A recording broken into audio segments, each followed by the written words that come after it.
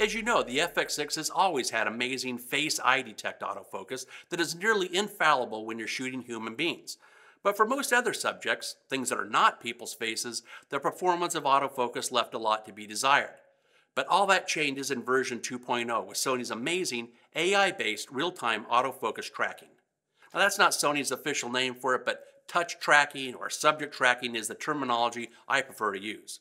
Now, all I have to do is tap anywhere on the touchscreen LCD to tell the camera exactly where I want it to focus, and it does so instantly. And then, the camera will continue to track that subject wherever it moves in the frame.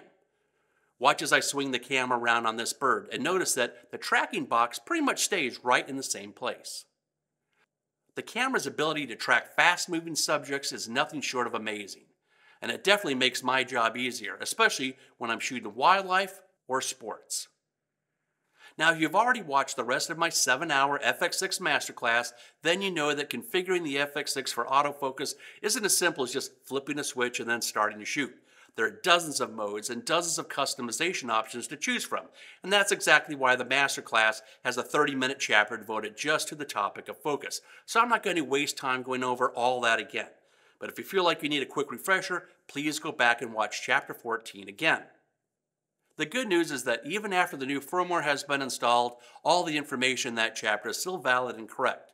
But with that said, during the last 12 months of shooting more and more with the FX6 in a variety of different shooting situations, the settings I use on my camera and the shooting techniques I use have evolved to the point where I find myself relying on autofocus much more than I ever expected. And now, with the touch tracking features that have been added with Firmware 2.0, my shooting style has moved even further towards the use of autofocus. But not entirely. The focus switch on my FX6 is never set for autofocus. It is always set on the MF position so that I am in full control at all times. But with that said, I also have my FX6 configured so that I can activate autofocus instantly and let it take over whenever I choose, and then jump back to manual focus just as easily. The ability to seamlessly go back and forth between full manual focus and full autofocus at the touch of a button is a game changer. In case you're interested, I'll share the details of my preferred focus menu settings and shooting techniques a little later. But for right now, let's just talk about the FX6's new touch tracking autofocus capability. It should go without saying that autofocus requires the use of a lens that has autofocus capabilities. And I will add that you're probably only going to get the best autofocus performance when you're using a Sony lens. Now I'll concede there might be a few third-party E-mount lenses that will work good enough, but you'll have to discover those on your own. I'm not in the business of doing lens reviews or testing, so if you're not using Sony E-mount lenses, your mileage may vary. If the AF-MF switch on the lens is set for autofocus, and the AF-MF switch on the camera body is set for autofocus, all you have to do is tap someplace on the LCD touch panel and the camera will focus on that part of the frame. The camera has always been able to do that, but the difference now is that if the subject moves, the camera will continue to track the object's movement. With the old firmware, the camera could only track human faces, but now it can track almost anything you want, including cars, boats, animals, and even humans when the camera has trouble seeing their face. There are dozens of ways you can customize how autofocus performs, so I'll hold down the menu button, go to the shooting tab,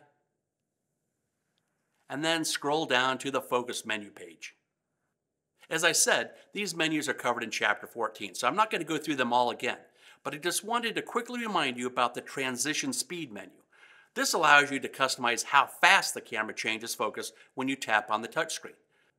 For example, if you want to execute a nice, smooth rack focus from one subject to another in the middle of a shot, then you'd probably want to choose a lower number so that the change will be smoother and less abrupt. However, when you're shooting sports, wildlife, news, reality TV, or a documentary, usually you'll just want to get the camera focused on the subject as quickly as you can. So in those situations, you'd probably want to choose a faster setting. Personally, my camera is almost always set for 7, but your needs may be different than mine. Also, I should mention that subject tracking works across the entire frame, regardless of what zone you have selected with the Focus Area menu.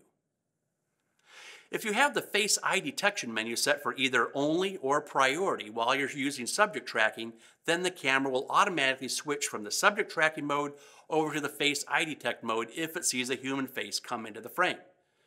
That is an excellent feature of the FX6 because Face Eye Detect tracking will always perform better than subject tracking when you're shooting a human face.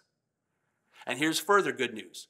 Despite what the name implies, even if you have Face Eye Only selected, the camera will still allow you to use subject tracking when there's no face in the frame. So that raises the question, is there any difference between face only and face priority? And the answer is yes. In my testing, I found that the camera is about 50% more sensitive to detecting and then locking onto a human face when Face Eye Detect Only is being used. On my camera, I usually have priority selected so the camera isn't so quick to abandon whatever object I'm already tracking. But if you don't want the camera to ever start tracking faces, then you should set the menu to off. Anytime you want to stop tracking a subject altogether, there are three primary ways of doing that. First, you could tap someplace on the screen to start tracking something else. Second, you could tap the gray box in the upper left corner. Or third, you can simply turn the focus ring on the lens as I will do now. And the camera will resume whatever focusing mode you were using before. So that's all pretty cool, but what if you don't want to run the camera in full autofocus mode? As I already said, I prefer to run my FX6 in a hybrid mode, where I'm using manual focus most of the time, but I can still trigger autofocus anytime I want at the touch of a button or the LCD screen. To use the hybrid mode, you have to have the AF/MF switch on the lens set for autofocus, and the AF/MF switch on the camera body set for manual focus. Now let's jump back to the menus. If you've had your FX6 for a while, all these focus menus should look familiar with one exception. Down towards the bottom, Firmware 2.0 has added a new menu called Touch Function in Manual Focus.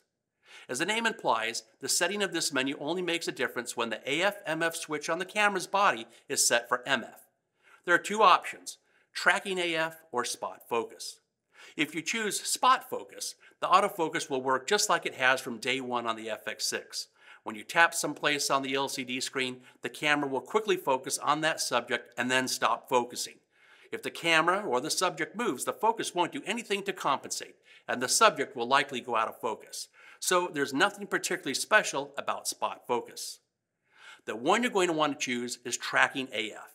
This is the focus mode most professionals have been dreaming of for decades. Now I have the best of both worlds. I can run the camera on full manual focus most of the time. Notice the MF icon up in the corner, but I can tap the LCD screen anytime I want to switch over to subject tracking. Now the icons in the corner have changed. Technically, I'm not in the manual focus mode anymore, and all I had to do was tap the touchscreen to activate autofocus. How much simpler can it be than that? I can end subject tracking the same way as before by tapping someplace else on the screen to tell the camera to track something else, or I can tap the gray box in the corner, or I can simply turn the focus ring on the lens. And instantly, I'm back in the full manual focus mode where I have 100% control and I don't have to be concerned that the lens will suddenly start focusing on its own, which is always a problem when the camera is running in the full autofocus mode. Now, before we move on to other topics, let me tell you about another unexpected upgrade to the focusing system that Sony quietly slipped in with the new firmware. In the past, Face Eye Detect could not be used at the same time as clear image zoom, but now that is possible. Even subject tracking can be used simultaneously with clear image zoom.